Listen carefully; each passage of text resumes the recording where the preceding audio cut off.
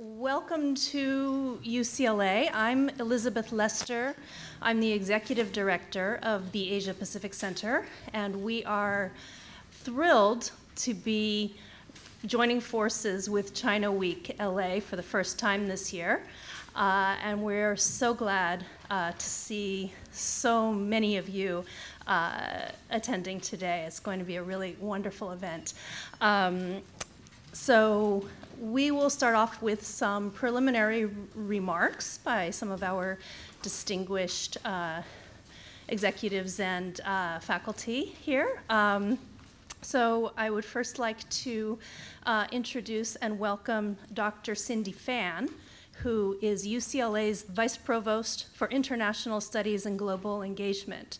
And she is the first woman and the first Asian to hold that position. She is also a professor here in our geography department and has previously served as chair of the Asian American Studies Department and associate dean of social sciences at UCLA. As UCLA's senior international officer, Dr. Fan provides strategic leadership for the university's international partnerships in education, as well as global engagement. She also oversees the International Institute and its 30 interdisciplinary research centers and degree programs, of which the Asia Pacific Center is one. Professor Fan is internationally known for her research on migration, regional development, and gender in China. And her book, China on the Move, Migration, the State, and the Household, is a pioneering study of rural-urban migration and split households in China. Vice Provost Fan. I should confess that I usually do not wear red because blue is actually UCLA's color, but since today's topic is China, I feel that I searched and searched this morning and found something red to wear.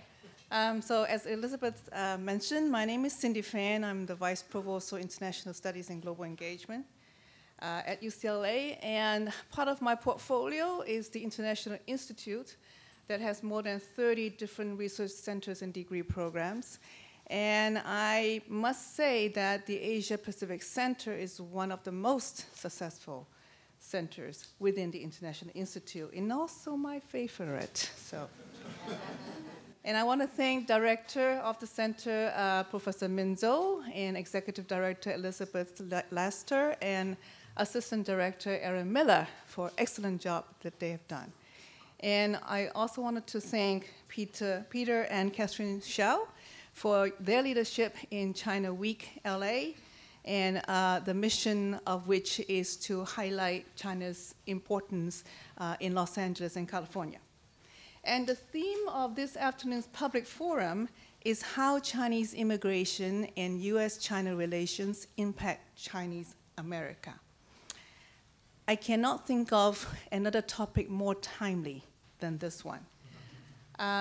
Well, you may know that May is actually Asian American Heritage Month, so that's one of the reasons why this topic is timely.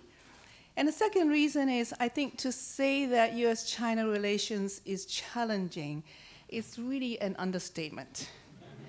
However, since there was this thing that we call US-China relations, it's always been challenging. And I think the two nations have always been able to find a way to resolve their differences, to resolve their disagreements. So I remain optimistic.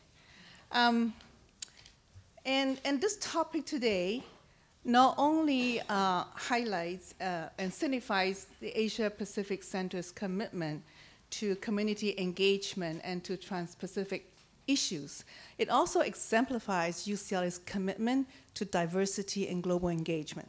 And I want to share some thoughts and some experiences from 2 points of view, from an institutional educational point of view and also from a personal point of view. As an educator, one of my goals is to enable all UCLA students, and for that matter, all American students, to aspire to become global citizens. And what do I mean by being global citizens?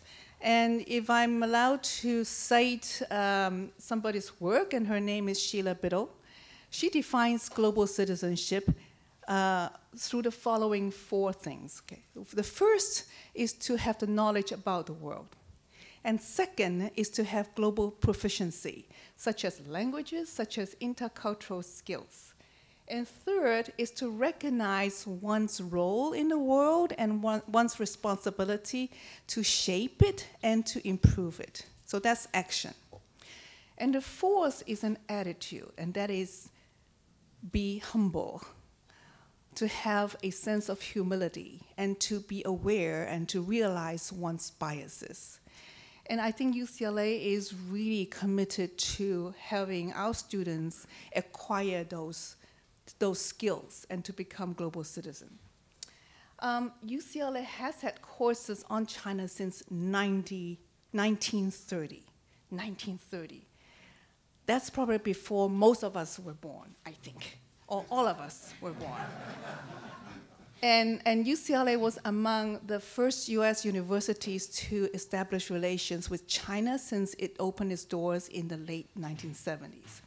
And today, UCLA has more than 3,000 students from China.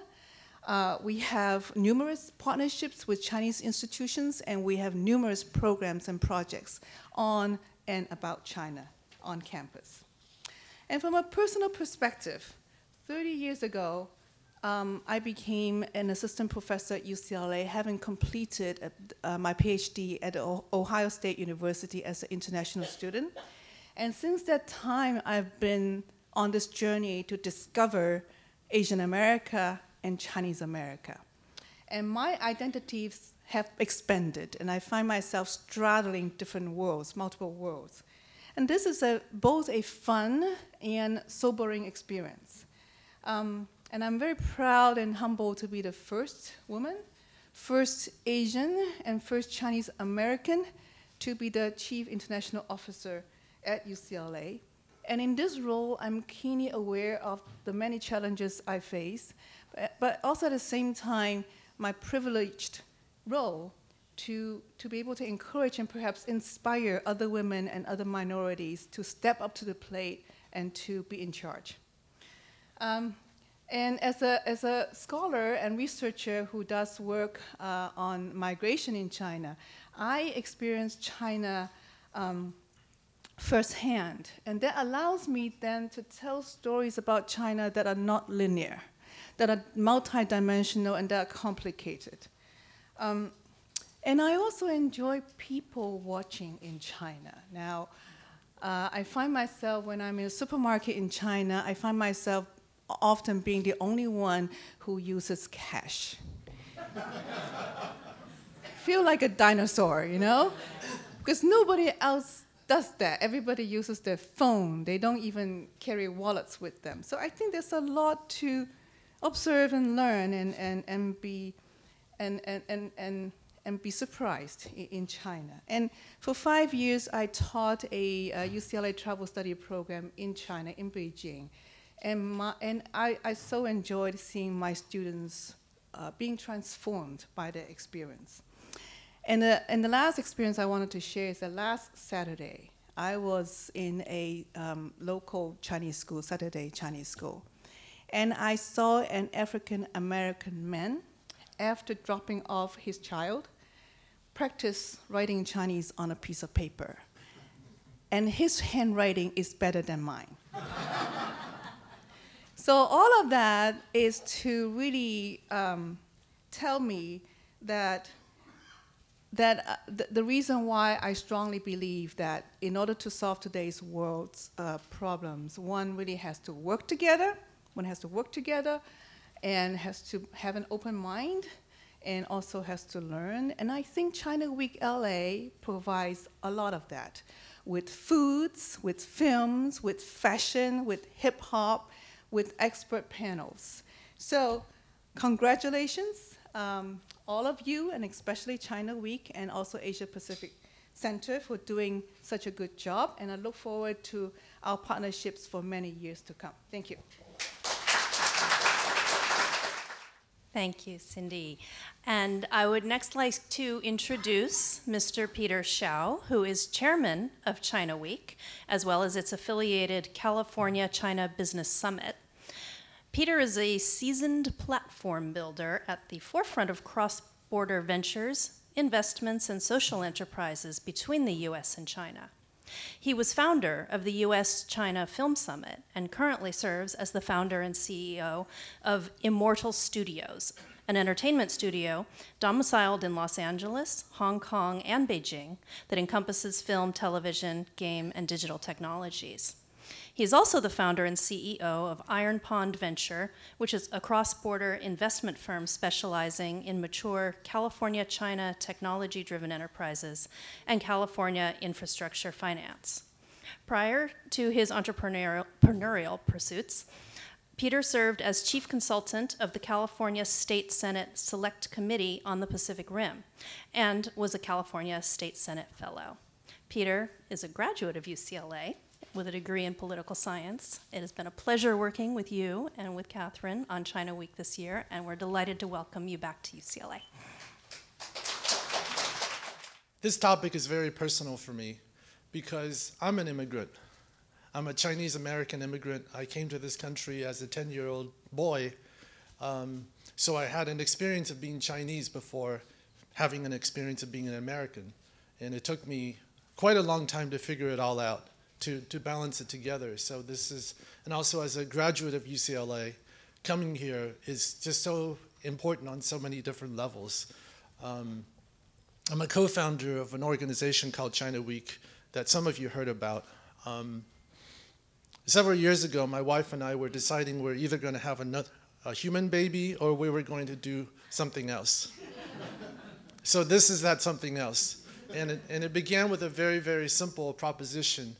It was a realization that those of us who are in California, and more specifically Southern California, we're actually in the, this is where the rubber meets the road in US-China relations. And having been a political person in a former life, I realized, on a recent visit, on a visit that I had to Washington, D.C. about 5 or 6 years ago, I had a chance to talk to various senior elected officials, whether it was our Senator Dianne Feinstein or getting a White House briefing. I realized that I walked away from those briefings thinking, wow, they're doing a lot of heavy lifting on really, really important critical matters that may take an entire lifetime to resolve.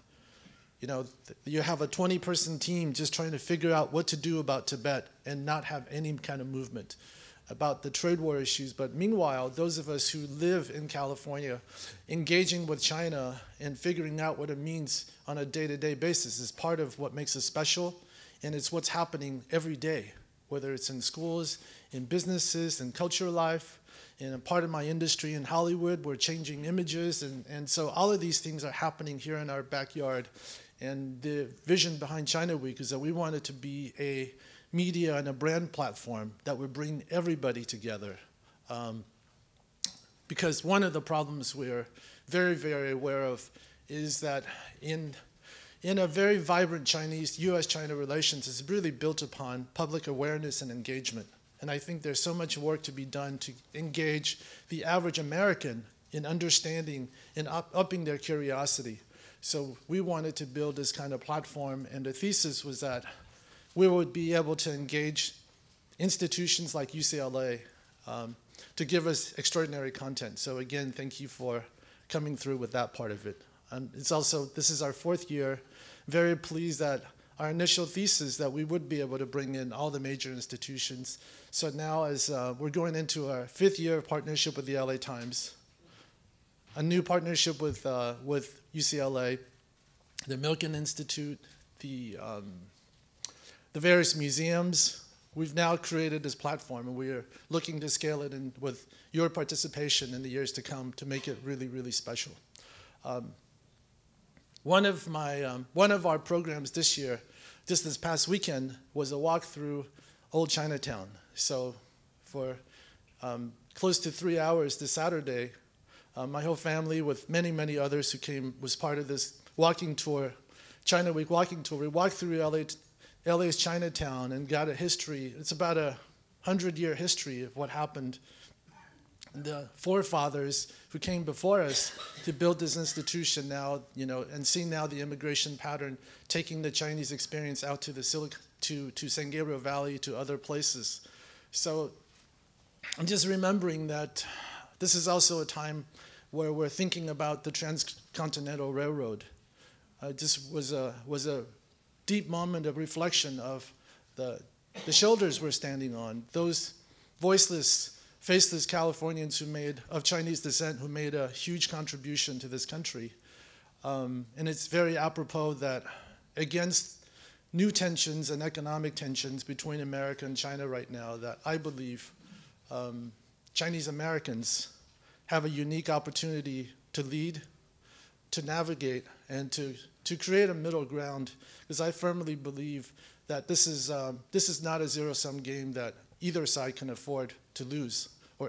So it's really about creating a new possibility, and I'm very, very hopeful that Chinese Americans who understand both perspectives, hopefully, can play an important role in navigating this new opportunity for a partnership that we probably haven't seen. So I look forward to the panelists. I look forward to hearing from you men in particular. And I want to thank our partner, LA Times, for really giving us such amazing resources to do the things that we do, and all of our team and our staff members at ChinaWeek. So thank you so much. Thank you, Peter. And now I would like to welcome my director, Dr. Min Zhou, who is director of the Asia Pacific Center, as well as professor of sociology and Asian American studies, and the Walter and Shirley Wong Endowed Chair in U.S.-China Relations and Communications at UCLA. And also, from 2013 to 2016, she was a chair professor, head of the Sociology Division, and director of the Chinese Heritage Center at Nanyang Technological University in Singapore. Professor Zhou's main research areas are in migration and development, Chinese diaspora, education, and the new second generation, and the sociology of Asia and Asian America. She has published widely in these areas, including 17 books and 200 journal articles and book chapters. Her 2015 book, The Asian American Achievement Paradox, which was co-authored with Jennifer Lee, received 5 major academic awards. Other recent publications include The Rise of the New Second Generation, co-authored with Carl Bankston, and Contemporary Chinese Diasporas. In 2017, she received the Distinguished Career Award of the American Sociological Association's section on international migration. And thank you all for coming. Good afternoon and welcome. I thank you very much for making the effort to come to UCLA for this event, and your participation is a great support for us. This afternoon's event is part of the 2019 ChinaWeek LA activities. I first thank Peter and Catherine, Chairman and CEO of ChinaWeek LA, for partnering with us to co-organize this wonderful public forum. I also thank Vice Provost Professor Cindy Fan for her support. The event is co-sponsored by UCLA International Institute, Asian American Studies Center, Walter and Shirley Wang Endowed Chair in U.S.-China Relations and Communications, Richard C. Rudolph East Asian Library, and Southern California Foundation for the Preservation of Chinese Literature and History. I'm so grateful for the support. In welcoming you to UCLA, as usual, I want to do some promotion of our center. I would like to use this opportunity to say just a few words about our center. The UCLA Asia Pacific Center is one of the 25 research centers under the International Institute, under the leadership of Vice Provost Professor Cindy Fan and Director Professor Chris Erickson. Our center strives to promote greater knowledge and understanding of Asia and the Asia Pacific region on campus and in the community through innovative research, teaching, public programs like this one, and international collaboration. We are a campus-wide unit focusing on inter-Asian and trans-Pacific cultural and socio-economic connections and research from historical, contemporary, and comparative perspectives. We encourage interdisciplinary work on cross-border and supranational issues such as language and culture, politics, technology, economy, socio-economic development, and sustainability in the ongoing processes of globalization. Currently, our center is home to a thriving Taiwan Studies program and a program on Central Asia. The Taiwan Studies program is a very successful program with the generous support from the university and also from the local Taiwanese American community. Particularly mentioned is Mr. Jackson Yang, a Taiwanese American businessman who recently gave us $2 million donation. And with this donation, we kind of stabilized the Taiwan Studies program and take it from a new height. And I'm very grateful for Mr. Yang's family support. We are also trying to build on the success of the Taiwan Studies program, and we are currently in the process of raising funds to develop a Hong Kong Studies program and possibly the Guangdong, Hong Kong, Macau Great Bay Area Studies program. So I'm pleading to all of you for supporting or partnering with us on this effort to develop our programs. In addition, we are also an academic partner of the Global Chinese Philanthropy Initiative, a project to build a global ecosystem to facilitate Chinese philanthropy and also to connect philanthropists and nonprofit professionals around the world, as well as to promote research on global Chinese philanthropy. We cannot do as much without your enthusiastic support. And your participation, again, is a great support to us. Thank you very much. I also thank our center staff. You met Elizabeth Leister, our executive director, and Aaron Mira, our assistant director of our center. So we only have two and a half people, but we are doing a lot of work. And again, also, I thank the student volunteers in helping out with us. Now, it's my great honor to introduce our keynote speaker today, Ms. May Chen. May received her bachelor's degree in Chinese literature from the Chinese Cultural University in Taiwan. She immigrated to the US in 1977, and shortly afterward, in 1980, she established and ran a Chinese language newspaper called the Southern Chinese Times. The Southern Chinese Times reported local news of Chinese Americans in Southern California. For more than 10 years, this newspaper was a dominant and influential Chinese language newspaper in Southern California.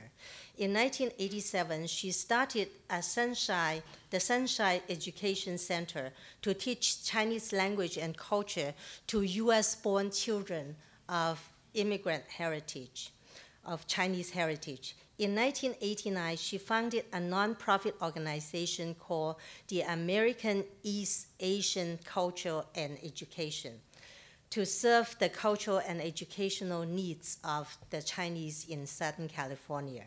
In 2010, May was elected to be the chairman of the Los Angeles Northern American Chinese Writers Association. Shortly after, she started yet another nonprofit organization, the Preservation of Cultural and Historical Materials of Chinese Americans in Southern California, and served as its CEO. May has persisted unselfishly and continuously for the past 40 years and to serve the media and education needs of Chinese Americans in Southern California.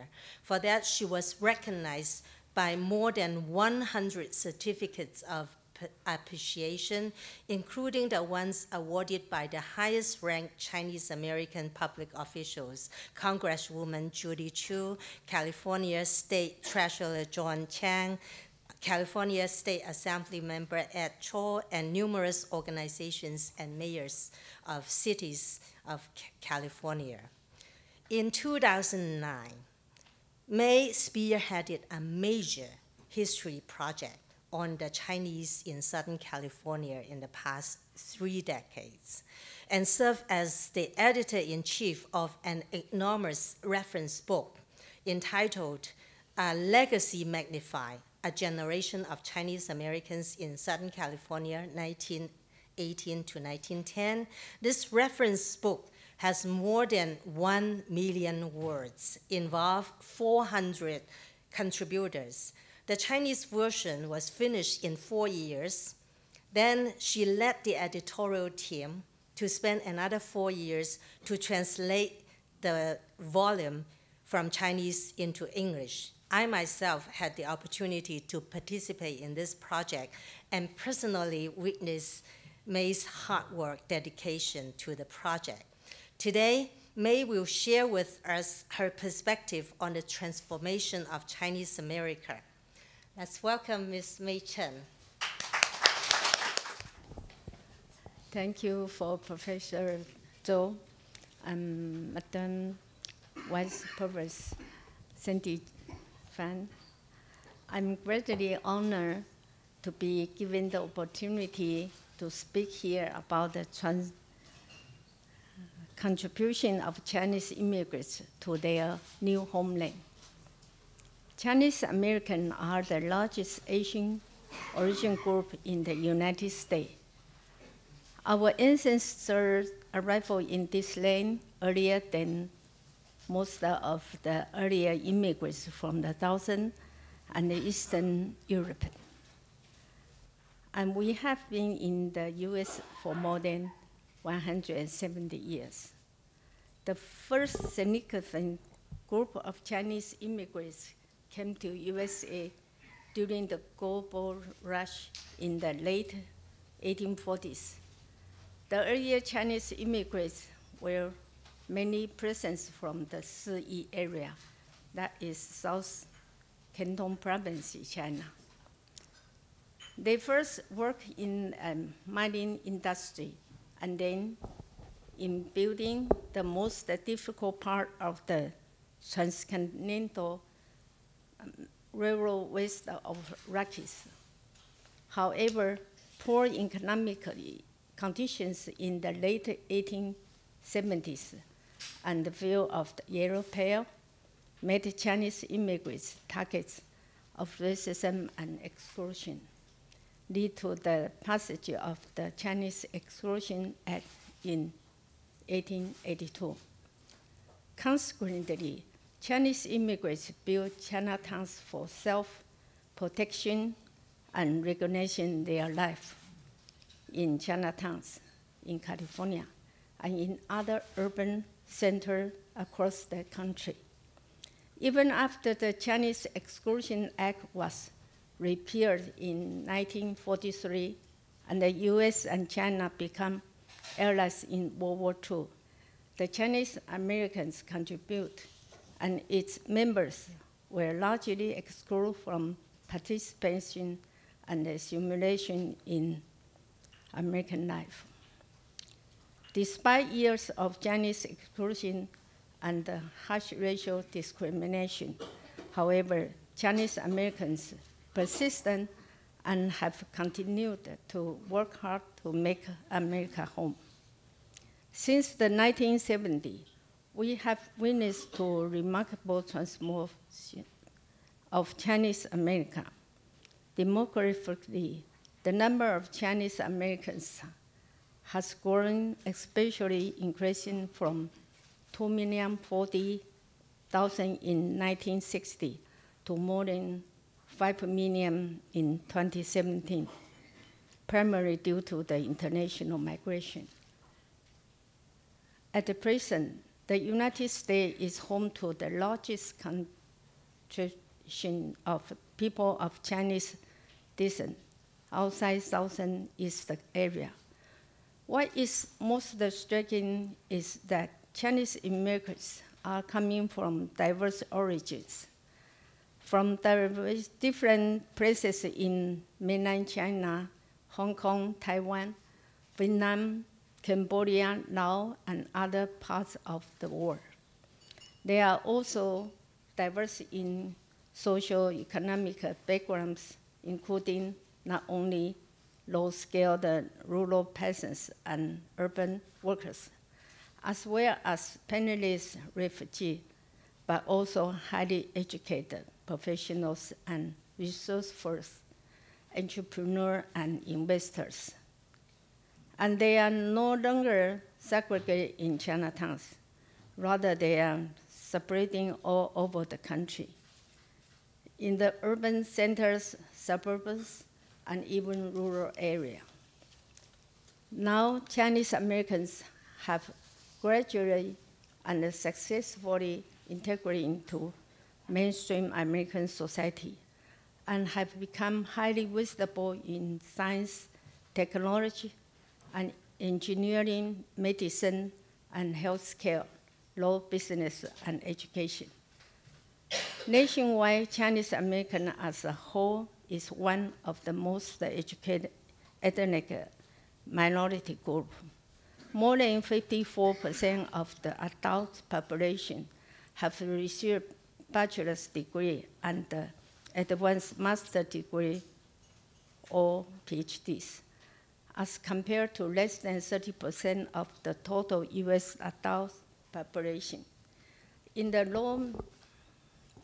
labor market, nearly half of Chinese Americans hold professional occupations, and their middle household income is $70,000, about the national average of $57,000. Now we have 9 Nobel Prize winners, and 8 of whom were immigrants. Unlike the old-timers who were segregated in ethnic enclaves like Chinatowns, Chinese Americans have now transcended the boundary of Chinatown, settled into middle-class suburbs, and transformed these suburban communities. For example, in Los Angeles metropolitan regions, their presence has passed peripherally to the eastward development of more than a dozen cities in the San Gabriel Valley, forming a rural and a unique economic cultural zone referred to as a China Village. As they are gradually settled down in their new homeland, Chinese immigrants and their children are making important contributions to American society. These contributions are highlighted in our recently published history book, A Legacy Magnified, a generation of Chinese Americans in Southern California. A Legacy Magnified is about the labor struggles, achievements, and the contributions of Chinese Americans in Southern California during the past 3 decades.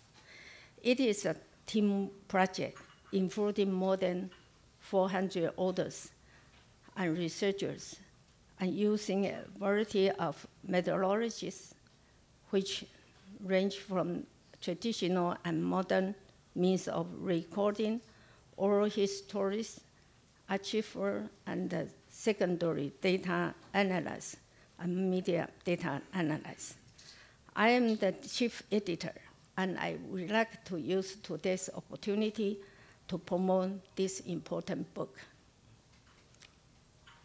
The main object of this history project is to bridge the gap in our knowledge of contributions of Chinese Americans to American society in the nation's history.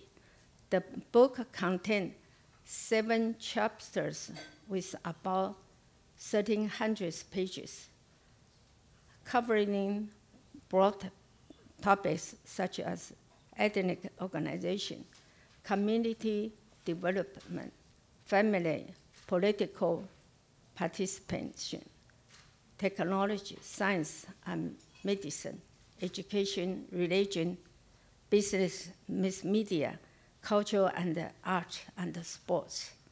Here I would like to highlight a few examples. One example is Chinese American advancement in political participation and elections. At the complete of Chinese edition of the book in end of the 2013, there were 36 Chinese Americans in Southern California, elect officials in Congress and city councils. In addition, there were 37 elected school district board members. Congressman Dr. Judy Chu is a prime example. Judy's grandfather was from Guangzhou province. She is a third-generation Chinese American born in California. She received his bachelor's degree in math with honor from UC Santa Barbara, her master's degree in Asian American Studies from UCLA, and PhD from California School of Professional Psychology. In 1985, Judy began her political career as a school trustee in Garvey School District. In 1988, she was elected to the City Council of Monterey Park at the age of 34.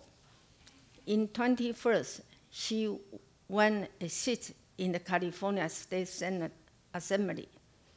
In 2006, Ju ran a member for the California Board of Equalization and won.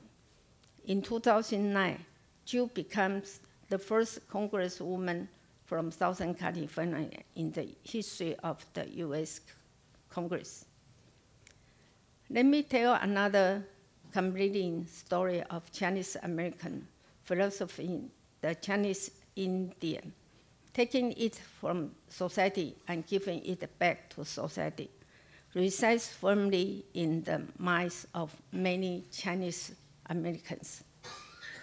Mr. Ming Xiao, an immigrant from China, donated $85 million to USC. Mr. Evans Lam, senior VP of Swiss Bank, and immigrants from Hong Kong, donated $5 million to his alma mater, the University of Rochester, and has donated thousands of dollars to support our history project, and even at the UCLA Asia Pacific Center, include this one. Mr. and Mrs. Walter Wang, whose parents were from Taiwan, donated $2 million to establish endowment chair in the U.S.-China relations and communications at UCLA, and support many other charity projects in California. There are also many charity organizations in the Chinese community in Southern California. The most well-known one is Buddhist Tzu Chi Foundation. Chinese American contribution to the U.S. Army forces is also remarkable. The Chinese enlisted to the U.S. military can be traced back to the period of Civil War. There were increasing numbers of Chinese joining the military during World War I and World War II. According to the records from the Monterey Military Academy, more than 13,000 Chinese served in the U.S. Army and the Air Force during World War II, even though the ethnic Chinese population in the U.S. in that time was only 78,000. This is 17%, which was a much larger percentage than other ethnic groups, U.S. his day. They were serving the country even when the country had the laws to exclude them. Many have sacrificed their lives to prove that they are loyal Americans and worthy to respect. Chinese Americans do not simply excel in business, science, and technology and higher education. They are also versatile in sports. For example, Michelle Guan, whose parents were immigrants from Hong Kong, is an American figure skater known as a butterfly on the ice. She has received a total of 33 medals, including 2 Olympic medals and 5 World Championships. She was listed in the U.S. Figure Skater Hall of Fame in 2012.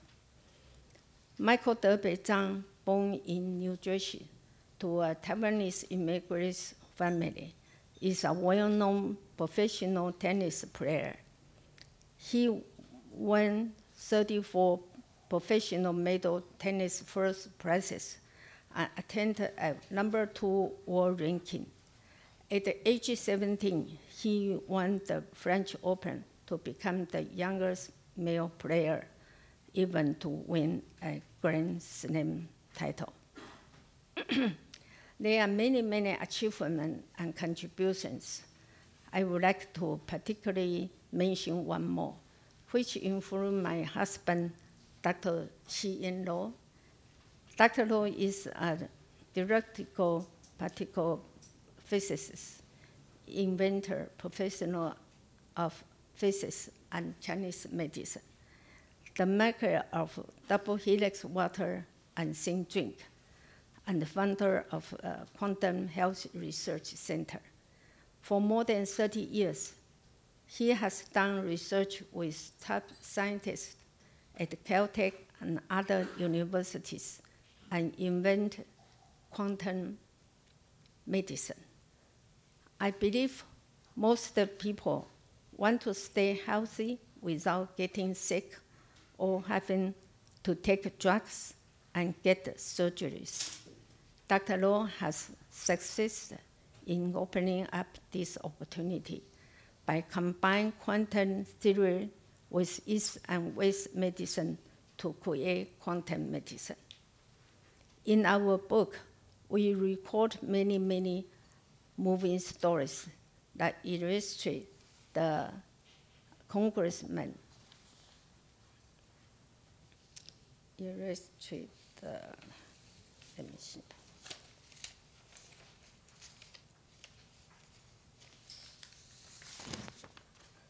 Uh-oh.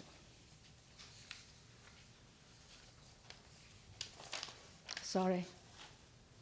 They erase the contribution of Chinese Americans in different areas. No matter what areas Chinese Americans are in, they contribute enormously to make America a better place to live for everyone. I would like to close by a quote from U.S. Congressman Liu Pingyuan. Mr. Liu is former city councilwoman, council member of Torrance. He recalled how his life started from a free market vendor to be a political leader. I was born in Tainan, Taiwan, and came to United States at the age of 3. My parents were immigrants who came to fulfill their American dream. My family eventually owned a total of 8 stores. My parents' American dream for prosperity came true. From Harvard University, Stanford University to Georgetown University, I took the route of higher education with the full support of my parents. I actively participate in politicals because I want everyone in US to have the same excellent education I had. In the year of 2002, I was elected to the City Council of Torrance. And in 2011, I became a member of the California State Senate. In 2014, I was elected to the U.S. House of Representatives. Thank you, everyone, for your attention.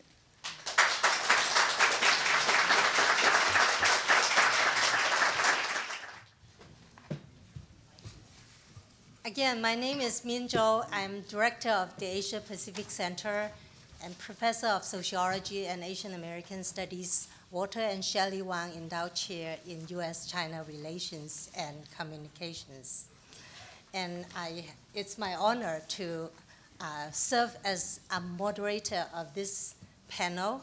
But before that, I would like to have a few words of introductory remark.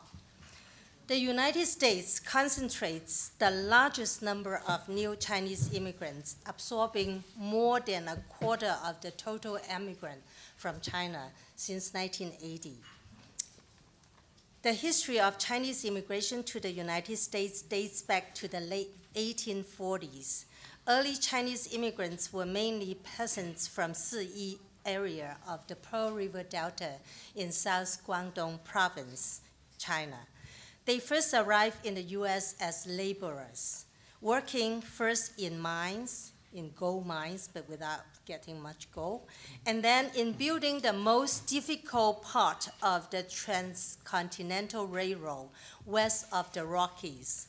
There were 23,000 Chinese railroad workers, 85% of the workforce then. They make great contribution to building the American nation. However, poor economic conditions in the late 1870s and the fear of the Yellow Peril made Chinese laborers easy targets of nativism and racism. In 1882, Congress passed the Chinese Exclusion Act to restrict Chinese immigration and also to restrict the participation of Chinese immigrants already here into American society. The Chinese then were forced into residential segregation and retreat to ethnic enclaves, Chinatowns, for survival.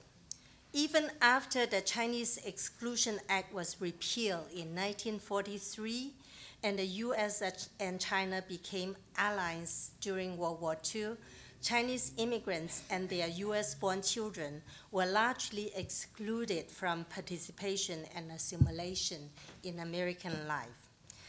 That has changed since the 1970s, when Congress passed the Hart-Celler Act.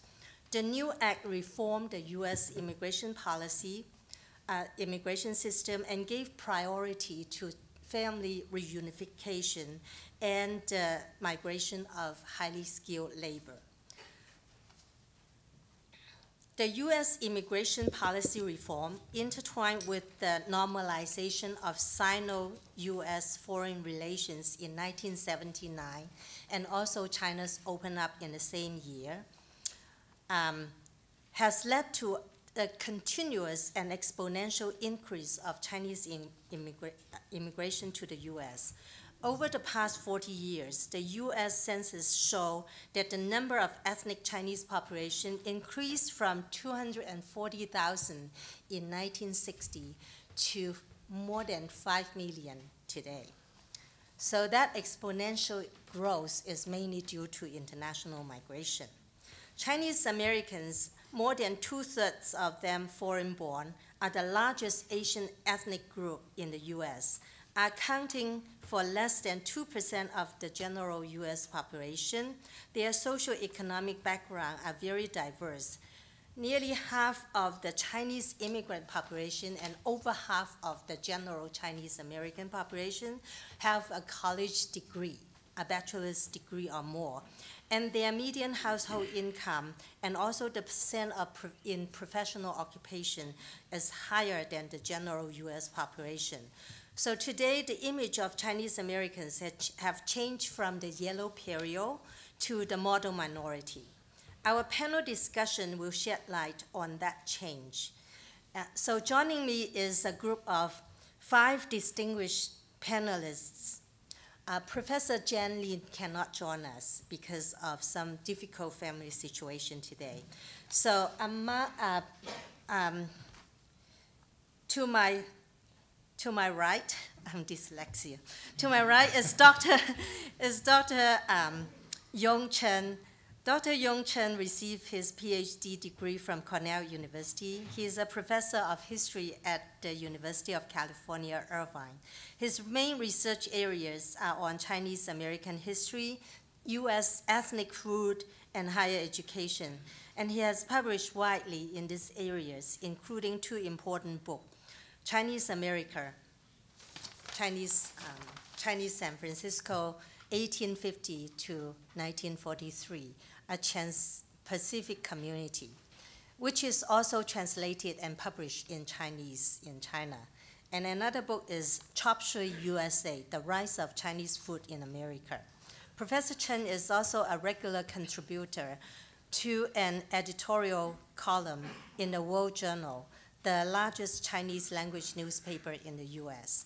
His recent research on ethnic food has been featured in mainstream presses such as the Chronicle of Higher Education, US News and World Report, the Los Angeles Times, and the New York Times.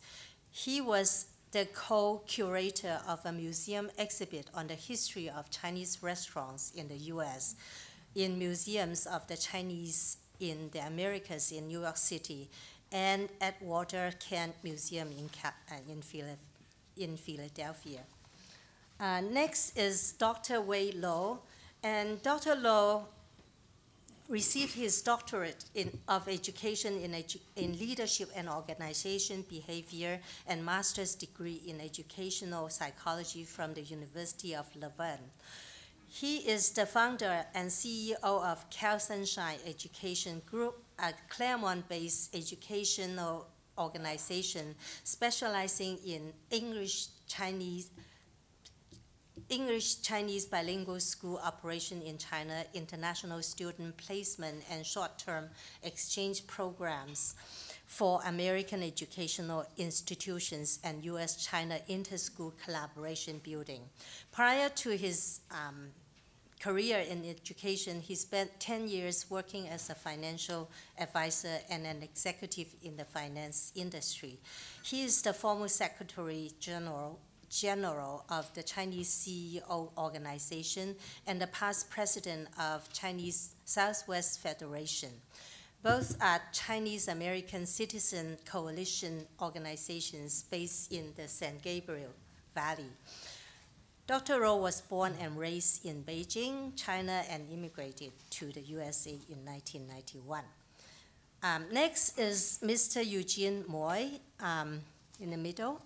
Mr. Moy has been involved in public history and history preservation projects for many years. He has been an active member of the Chinese Historical Society of Southern California, the Chinese American Museum in LA,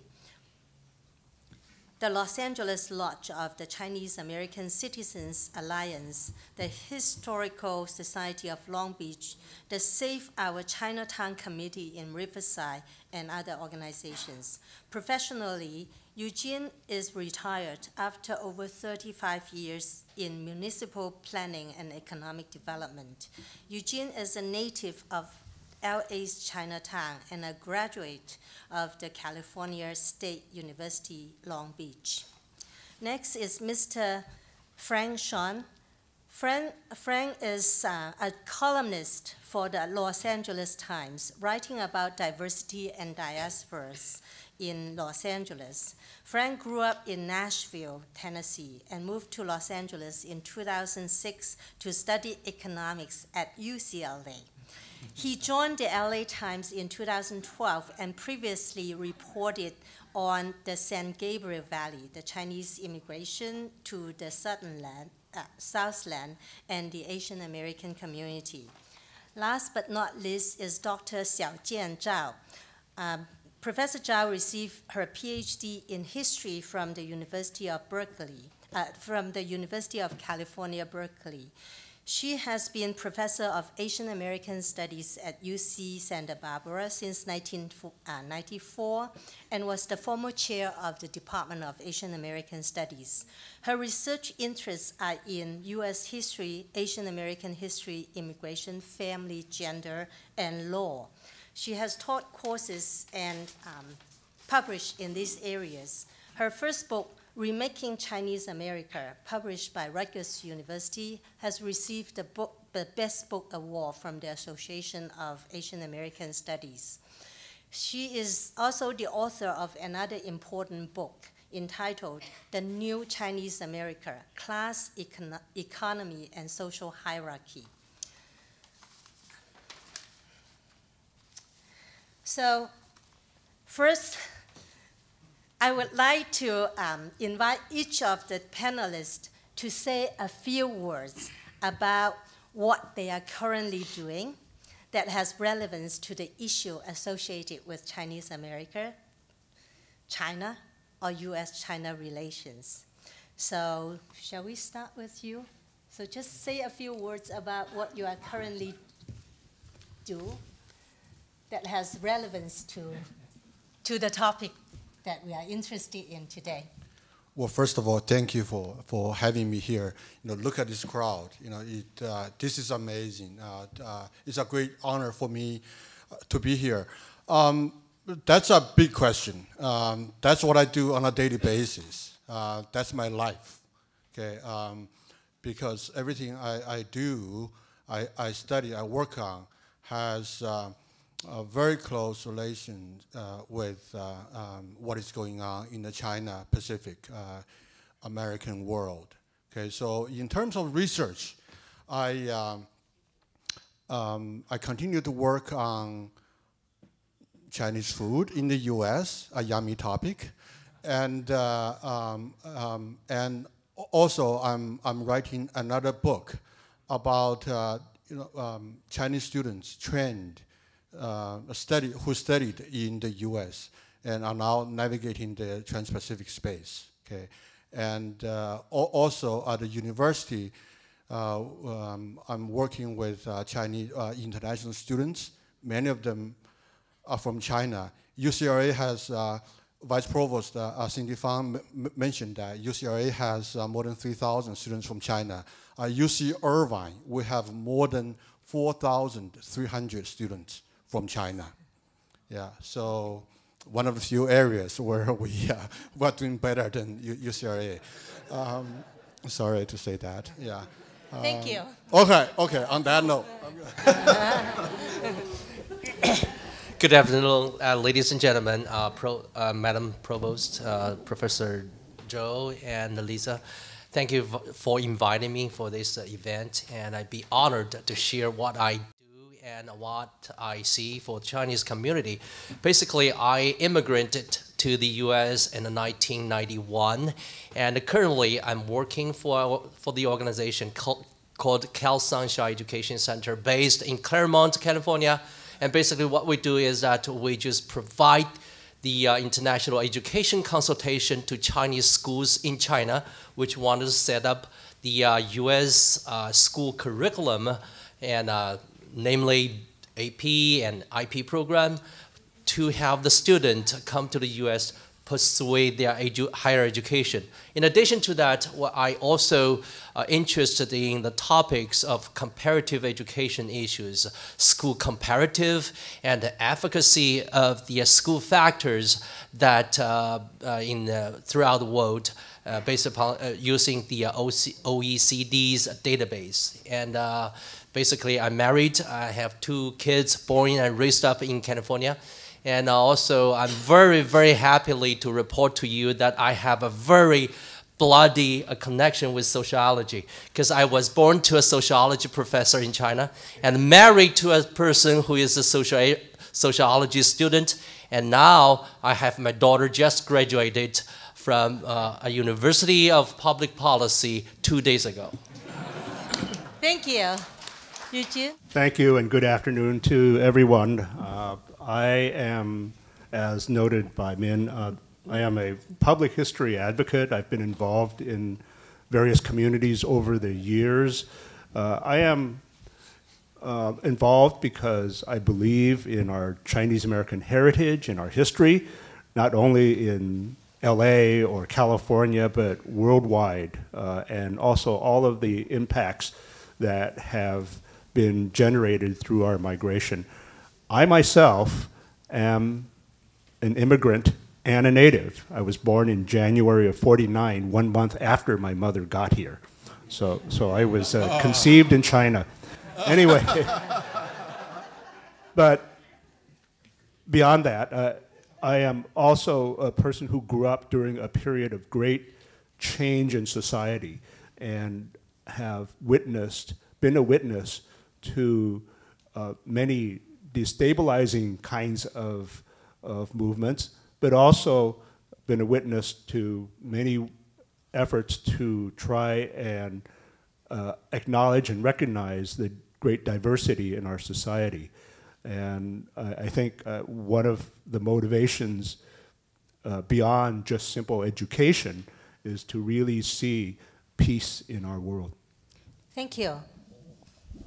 Hi, my name is Frank Xiong. I'm a columnist with the LA Times. I guess the last thing I wrote about explicitly the Chinese community was kind of looking at the underground economy of food items in the San Gabriel Valley and how AB 626, this new home-cooked food law, is supposed to decriminalize it but didn't end up serving anybody in non-English speaking communities.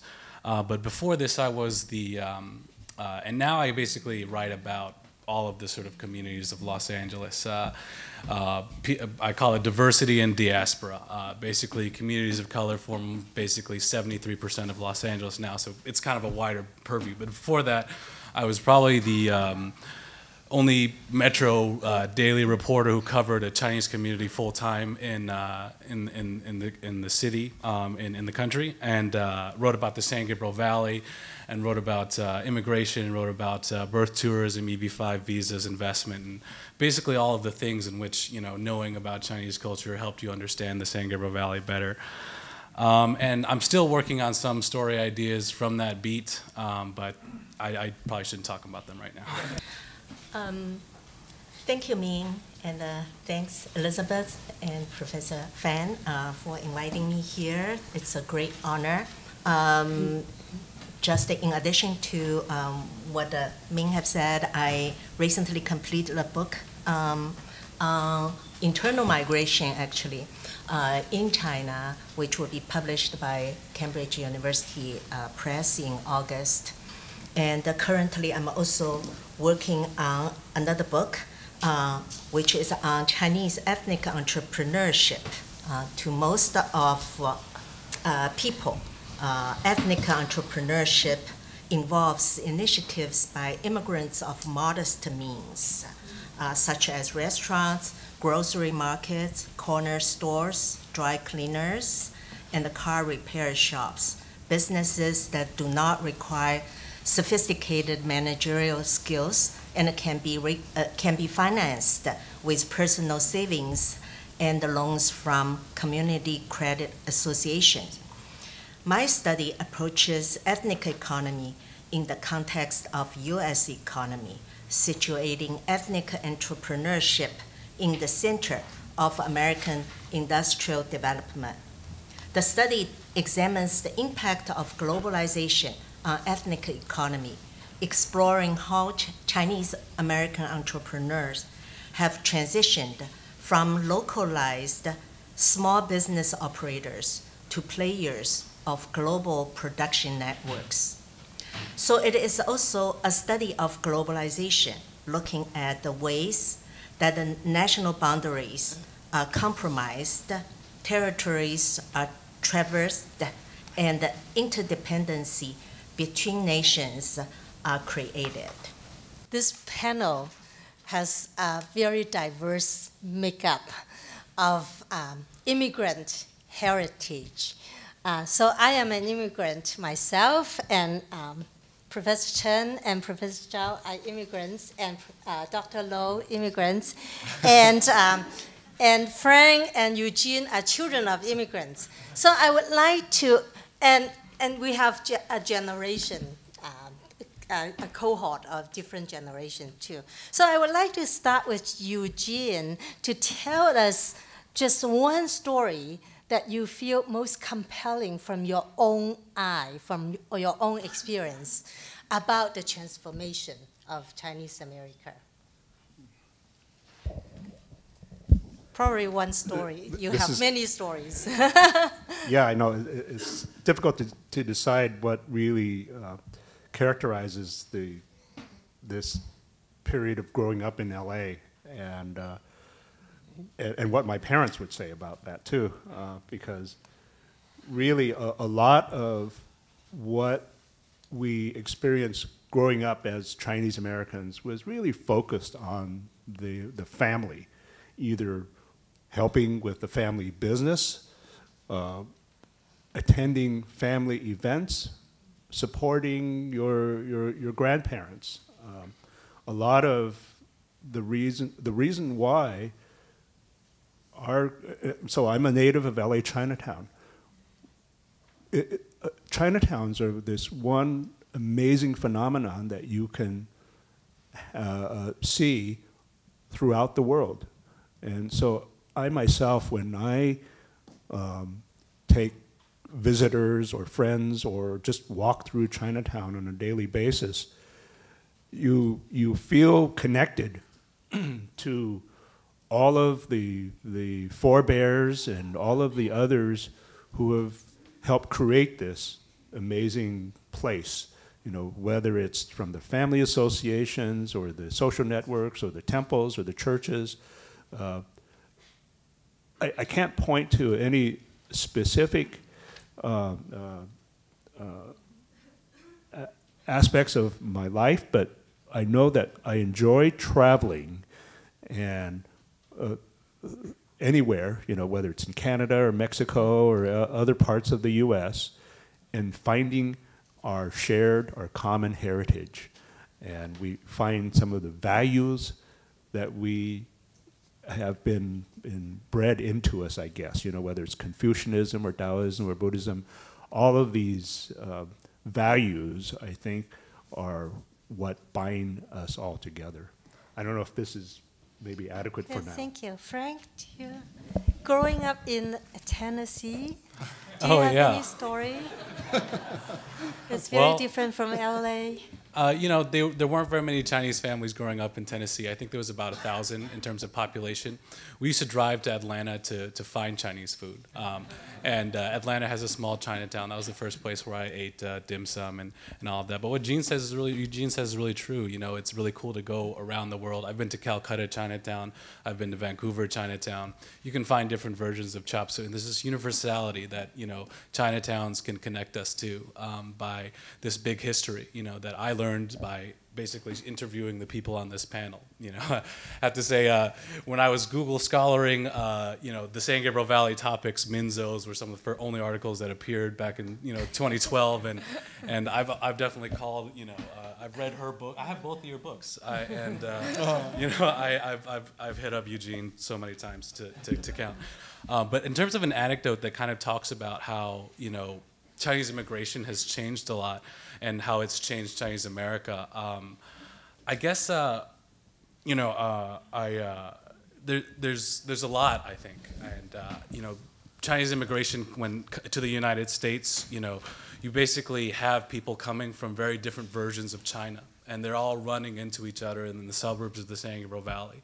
You know, so you have, and I'm not a scholar, you know, but I do think of it in sort of three chunks, right? You know, which is, you know, pre-1965 and their 1970s in Hart Cellar, which is a lot of Cantonese immigrants, and they came to the U.S. in a time of great discrimination, right? And that's why Chinatown forms. And then the post-1970s immigration people, they typically came to an environment when suburbanization was occurring, and that led to the creation of ethnoburbs, you know. And then, you know, Min has written plenty about this, I bet. And then, and now there's, you know, post-2000s migration from, you know, Chinese cities and elites. And what you're seeing is so totally different. And these differences all manifest when people interact with political topics such as affirmative action, such as mansionization on a local level, whether to use English on signs. You know, the one anecdote I'm thinking of is in, somebody told me about this. There was a Bay Area call-in station back when mansionization was a very popular topic, right? And so you had some people calling and being like, mansionization is great. It increases the size of my investment, and I can build a house that is equal to the size of my ambition and pride. Hooray. You know, those callers were Chinese, mainland Chinese. Then there was another group of Chinese callers which was from the 1970s group, who owned the houses next to the large houses, and they're calling and saying, you know, mansionization is horrible. It's ruining the character of my community. I have a beautiful California ranch home, and now my view is blocked, you know. And so both of these people are Chinese Americans, you know, but there's such, and so I guess the main message is that immigration has brought a lot of diversity to the community and made, you know, not any one generalization or simple insight accurate. So. Okay, so one of the projects that I've been involved recently is Chinese American Museum in Sacramento. This is a permanent museum project, and we have a group of people. Some of them are from Southern California, and the historian Judy Yang is one of the person on the advisory board as well. So when we had meetings, conferences, you can just see how interesting this Chinese America, this community is, because we do not agree.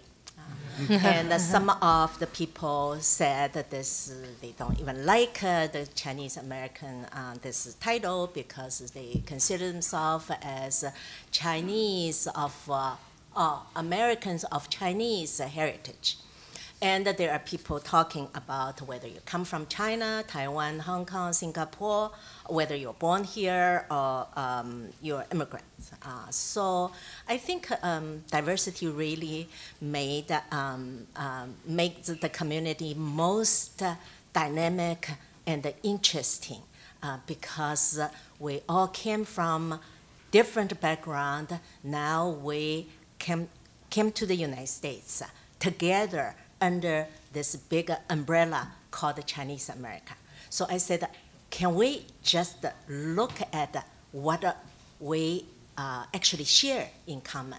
Because otherwise we would not have a museum, right?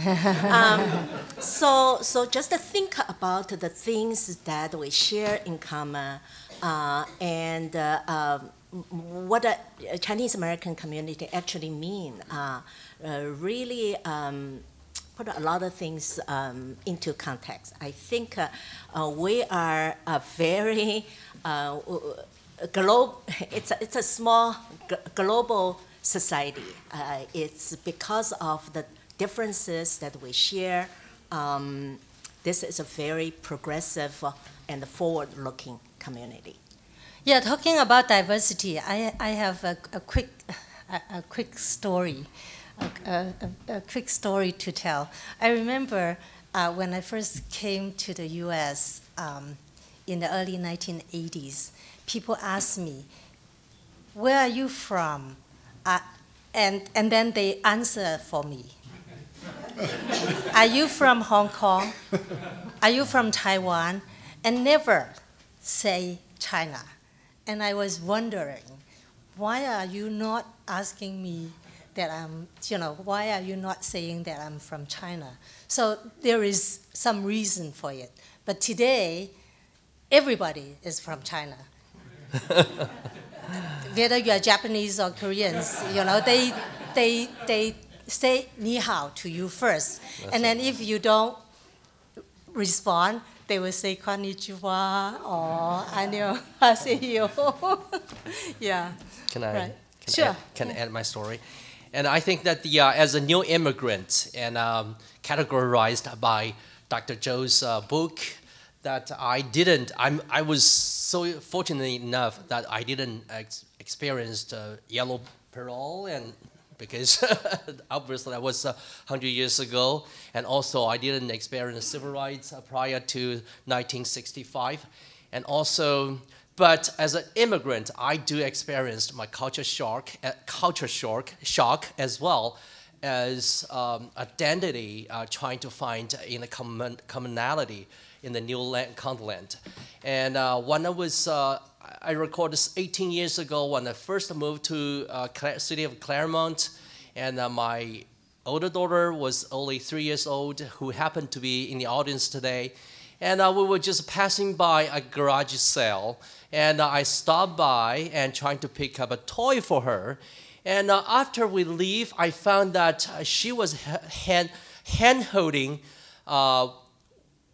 wheel toy, and because I noticed that the same there's a one on the ground for sale by the family, so I just forced her to put down that toy.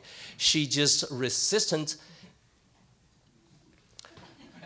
and cried so desperately, and I was wondering why the toy was so desperate for it, and just finally she gave it up because without her linguistic skill was not enough to communicate with me and to tell me the truth. And we left without her picking up that toy. But that happened to be that's the same toy that he picked up from my house. And the reason I'm doing that, I still feel sorry about to my daughter. It's just because as a new immigrant, I think that I don't want to discredit my culture, because I feel so proud of my culture, because I still read the book that someone written for us 2,000 years back. That's a kind of a momentum, and that kind of mentality really support me, and along the way, that for me to pursuing the new life in this new continent. That's my story. Now, let's shift it a little bit, because I believe we all have a lot of personal stories to tell. So just now, I think Professor Zhao mentioned about the internal diversity of the Chinese community. And then how about what America perceive the Chinese community or the Chinese, like the perception of the Chinese. Do you feel that it has changed? And if it has changed, I'm sure it has changed to what extent or in what way, good or bad? Most of us are familiar with the many challenges that Chinese faced when they came here, whether to work or start a business or just to join their family. The earliest Chinese came here actually to the Americas 500 years ago, whether it was in Mexico or Central America and Cuba. Actually, one of my great uncles, my grandfather's older brother, went to Cuba, along with many other laborers who went there. So many early Chinese who came here were kind of reviled as lower class workers. Maybe you were just house servants, or maybe just a field laborer. But gradually, many Chinese found that they didn't need to work so hard. They could start a business or be their own person. And it is that entrepreneurial spirit that I think has really transformed our community from being a class of workers and laborers to one of being enterprising innovators and talented musicians and workers in other fields. So the process has not been easy. We've gone through legal challenges, exclusion, discriminatory laws. I grew up in a time when there was still redlining in LA, So you couldn't move to certain or live in certain neighborhoods. When we moved to Inglewood, which was an all-white community, suddenly, white flight occurred. Things changed in our schools. So we faced discrimination. People would actually, spit at us as kids, when you're at school. So what does that all mean? So the perception has changed of who we are, that we're no longer these animals that could be treated like animals, but rather we've, I think, gained a lot of respect for being a part of American society. And also, I want to say a few words about the entrepreneurship thing. So the Chinese are known for being entrepreneurial, and then running restaurants. That's the known image of Chinese running restaurant. Like just probably in the mid 2000s, I was driving from San Francisco back to LA, and in the middle of nowhere, I was adding gas in a gas station like around midnight with my son. And then when I was going out, and then there is a guy coming over to me. He said, "Could I help you?" I said, "Sure." He said, "Oh, how are you doing? This late at night, are you running a restaurant?" I said, "Do I look like a restaurant owner?" So that's the image of Chinese being, entrepreneurial. Eugene is correct in suggesting that the perceptions that Americans have of Chinese Americans have been a very important part of the Chinese American experience. And what I would like to add is that America's perceptions of Chinese Americans, have always been closely tied to its view of China. So this is why U.S.-China policies, this is why America's attitude towards China are very, very important for understanding the situation of Chinese Americans. And to go back historically, as Eugene said, for a long time, Americans looked down upon the Chinese, right? Which was one of the many reasons why Congress passed in 1882 the first Chinese Exclusion Act. And this is also one of the many reasons why in 1943 Congress repealed the Exclusion Acts. So today the tension between the U.S. and China also revealed a very critical moment in that development. And I believe, and ample evidence suggests that in terms of perceptions, it is taking. This is another turning point. Taking the wrong turn, and the hostility towards China for whatever reason is unbelievable. All previously friendly groups, now have changed their attitudes towards China. So it's a reason for concern. Yeah, U.S.-China relations always affect Chinese American. I would like to move on to, the image of Chinese now as a model minority. So I would like the panelists to shed some lights on that change from yellow peril, from a threat, even though now today the threat is still there, to the model minority for the high achievement of Chinese Americans and also the high visibility of that achievement. And I remember when I was first taught a race class in Louisiana State University in 1990, there was an African American student in my class raised a question. She said, "Professor Zhou, would you rather be a model minority that everybody is looked up to, or a downtrodden minority that everybody is looked down on?" Now, for that question, what is your thought about the model minority? Perceptions, I would probably, again, divide it into three eras, right? There was fear, In the beginning, that was caused by economic competition, racism, xenophobia. When Bruce Lee first came to the United States, people were terrified of him. People were terrified of Kung Fu. They passed laws against nunchucks and shobizus and all types of Asian weapons, laws which are still on the books today. So if you get caught with a pair of nunchucks outside of a karate school, it's a higher penalty than it is for if you like stole someone's gun and a cop finds you. So it's the criminalization of Asian culture is something that was enshrined in the law, and now we're in this stage of I think in the 80s and 90s began with model minority, which is just assuming that every Asian person, and model minority being this problem that affects every single Asian person, not just Chinese people, right?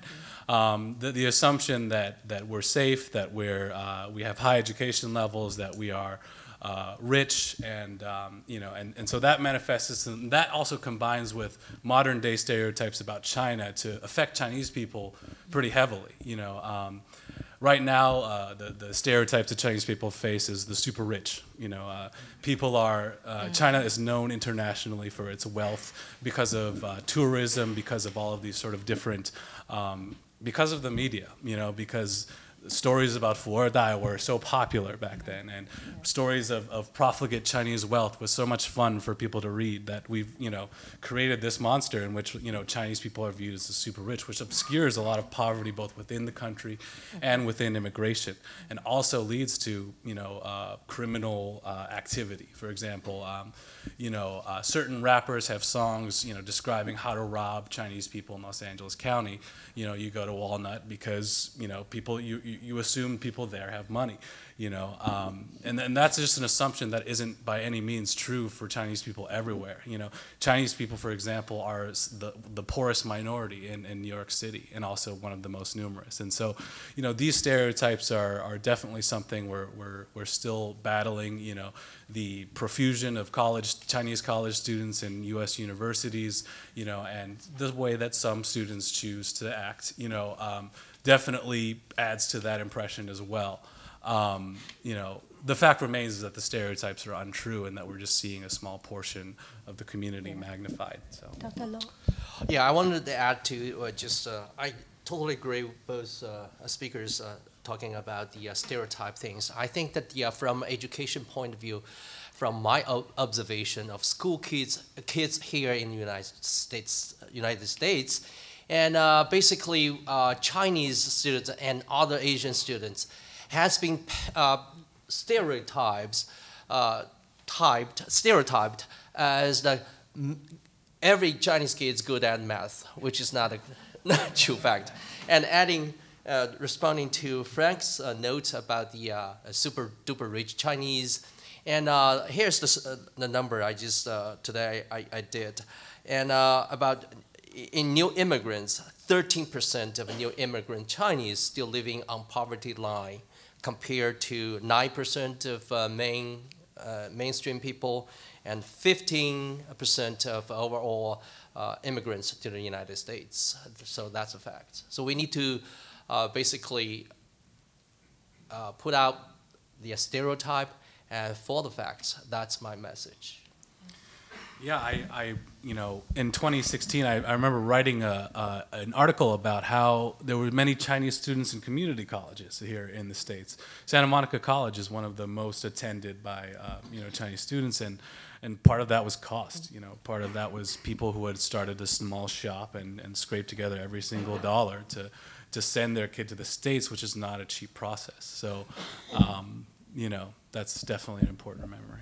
Yeah, the stereotype actually set the group so stereotyped apart from the general population, apart from being normal American, because you are holding one group up and then putting the other group down. So either way, it's the impact is negative. Like thinking about Chinese as good at math, you can imagine how much pressure is on the kids who are not so good at math, right? And who have other talent. And then also have the impact would have on the parents. So it's not like parents want to be tiger mom, but they are under the pressure, both from the stereotype and also from the reproduce within the community to put pressure on the parents to serve as Tiger Moms. I have a daughter, and she liked math, and she was also was a good student. So for that reason, everyone not everyone, that the people who didn't know me would assume that I was a tiger mother. So at one point, they were talking about some parents who do really bad. This is actually a group of friends, and someone just turned to my daughter and said, of course your mother would be, well, it's not as bad as your mom. And my daughter was like, oh, my mom actually never mad at me, or I don't ever recall her asking me to go to study or to read books. She would be really mad if I do not go to bed after 10:30. And that person was really confused. And the other thing is that at one point, this was actually UCSB faculty, children were we carpool to a place, and someone said, Sue, how come you like math? I said, oh, I like it. And she said, you do not look like someone who is good with math. He said, why? He said, those people are really boring, but you are actually, so it's kind of a compliment. But it's, there are a number of problems there. One is that, if you are decent students, the only way for Chinese American kids to be good is that they were forced to study. They could not be intelligent or be interested in study. The other thing is that it does add a lot of pressure on students who may have different kind of interest. And here with this title of model minority, we tended to ignore the Chinese Americans who are still below poverty line. And the undocumented immigrants, we talk very little about them.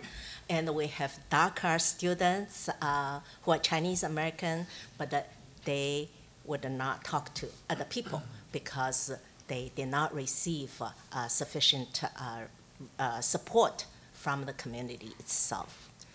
Yeah, even among the most successful socioeconomically mobile Chinese Americans, the stereotype would have a negative effect on them because the stereotype would create new, we call it bamboo ceiling for young Asian Americans, not just Chinese Americans, when they try to move up the rank in their profession because they are stereotyped as good scientists, good math, good engineers, but not so good leaders. So that bamboo ceiling has been affecting the social mobility of Chinese Americans. Could I add a footnote to that? Very quick footnote. Besides that, even in the world of dating, according to numerous dating services, Asian men are the least desirable. May mentioned earlier, Dr. Judy Chu, our congresswoman, started off in math. She got her bachelor's in math, but she also, I think, was an awakened person by realizing that she wanted to learn more about her Asian American, Chinese American heritage. So she got her master's in Asian American studies. But then she also got her PhD in psychology because she was curious and trying to understand what it is how people think and organize, and how our thoughts and actions influence each other. And then she became a leader by going into politics, becoming not just an educator, but also jumping into the political fray. So I think that we're seeing that people are younger generations. I mean, Judy's not necessarily part of the younger generation, but our younger ones are definitely recognizing that that there's more to life than just to getting ahead, but instead it's really doing something for your community. And I think this is what we, I think, appreciate in terms of how our community has changed, and that we've become more multi-dimensional in our focus.